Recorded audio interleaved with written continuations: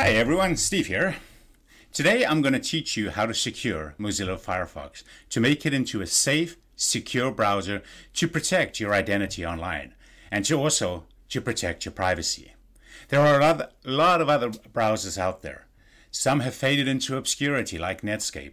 Others are just up and coming like Microsoft Edge. There's Google Chrome that has been around for a long period of time. All decent browsers. But my personal preference for a simple fact of security, privacy, hands down, is Mozilla Firefox. But there are some settings you do need to change.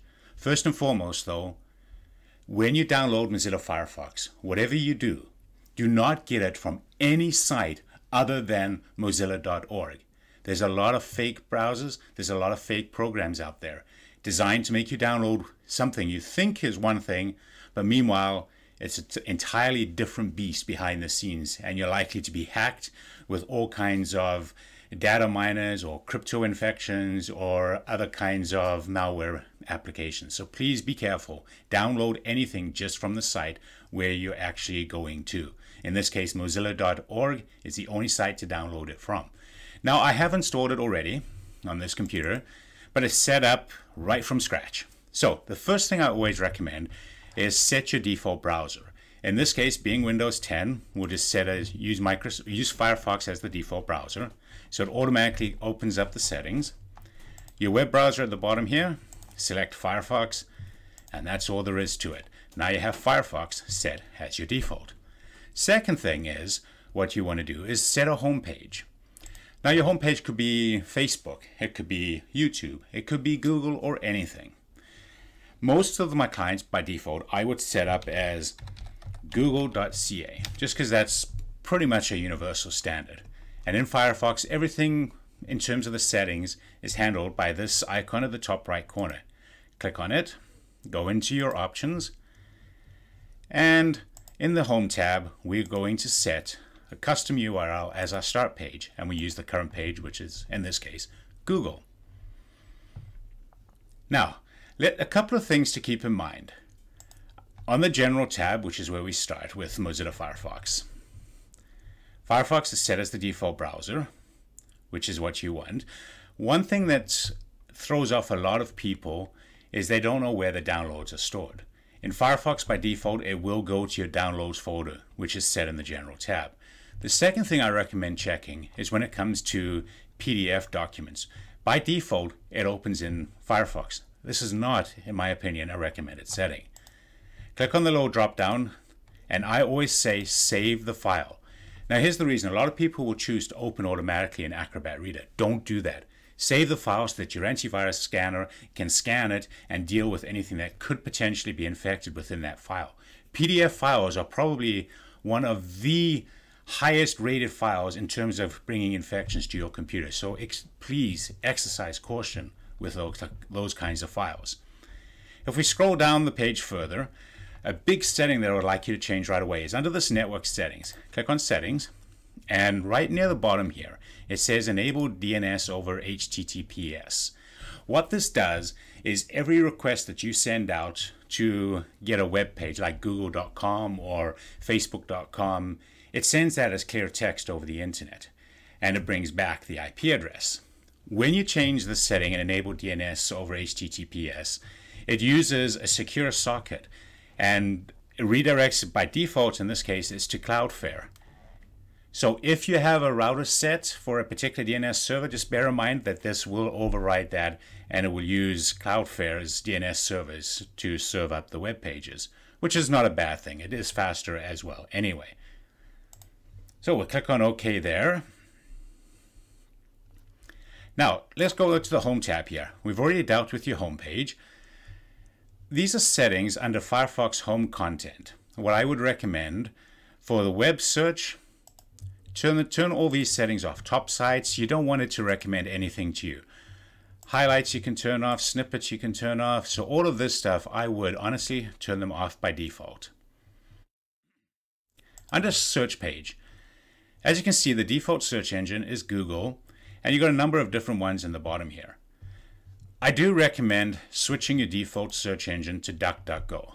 It's a far more secure site in terms of your privacy. And that's what this comes down to, is your privacy on the internet. So use DuckDuckGo. Under search suggestions, no, you don't want to get any suggestions. You want to go to exactly where you want to go to. No suggestions at all. In the one-click search engines, you can change your default. For example, if you're looking for something on Amazon, why not use the Amazon search engine to find that particular product? You don't want to search all over the internet. So you might want to leave that one on. Same thing with Bing, you might want to leave, or any of these that you don't want. You can simply remove them. Like Wikipedia, I generally don't use. eBay, I don't use. DuckDuckGo, like I say, is my default. Any that you won't use, delete them because they don't need to be on your browser. Now, the biggest thing that you want to change is under this privacy and security. This is where it can make the most difference to your security on the internet. Under this enhanced tracking protection, what I would suggest over here is clicking on custom and tracking content only in private windows, or you could change this to all windows. That way it's a little bit more secure. So keep all those checked off. Now you also want Firefox can by default send a do not track signal, so it cannot track what you're doing on the internet.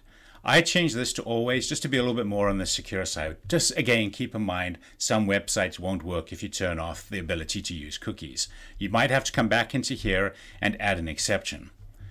You also want it to delete all cookies when Firefox is closed, just for an added security. Same thing at the bottom here, the logins and passwords. Don't save any of this information.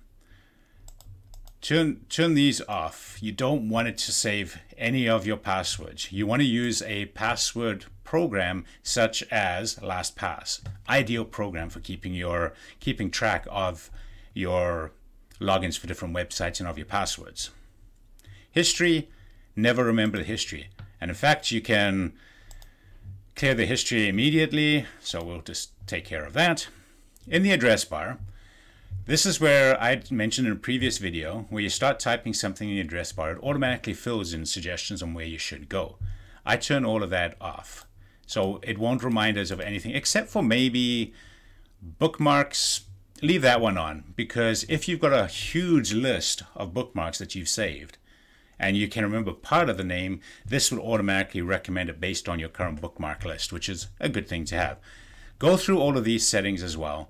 So for permissions for the camera, microphone, if you don't use it or use it, make sure you turn it on or off respectively so that it suits your browsing needs. Firefox data collection, we don't need it to send any information back to Firefox, so I turn all of these off.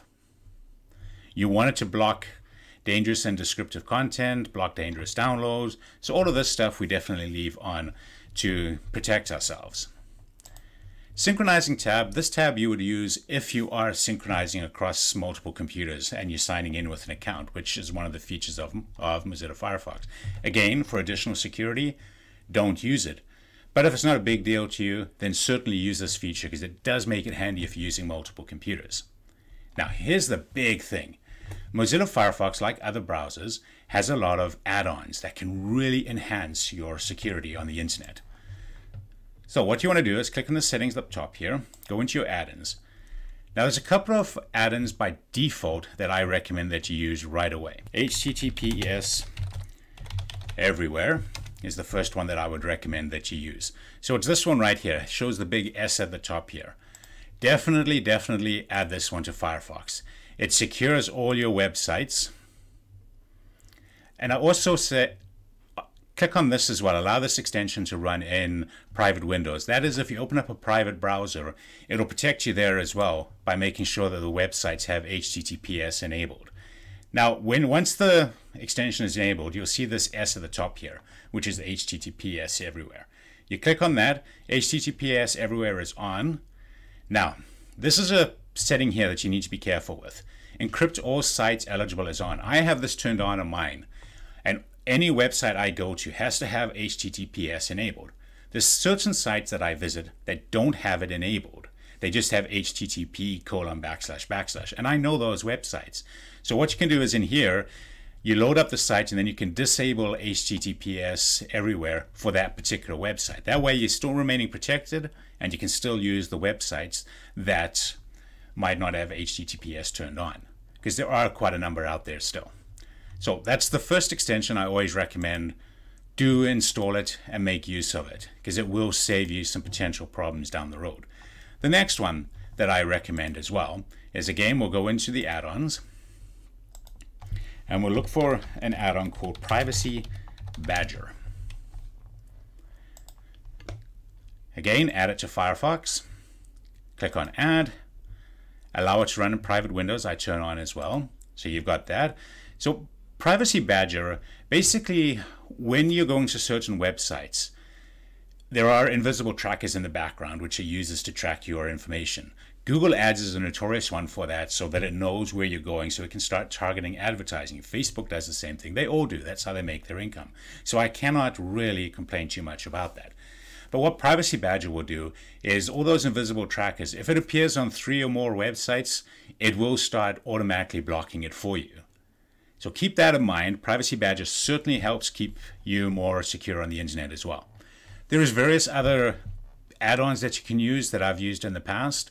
Some of them are good, some of them just become more of an inconvenience, but those are the main 2 that I use by default. Now, hopefully, looking through this, you can see that Mozilla Firefox, you can certainly make more secure, but you do have to make the few changes to give you that added protection on the internet. As always, if you like this video, give us a thumbs up so that I know that it's actually content that you enjoy or get something out of. Leave me a comment, negative or positive. Whichever the case, I'm open to all information from people or feedback from you. So please do leave us a comment. And again, if it's useful and you want to see more information like this coming down the road, please do take a moment to subscribe to the channel. It will be appreciated. And above all, have a fantastic day.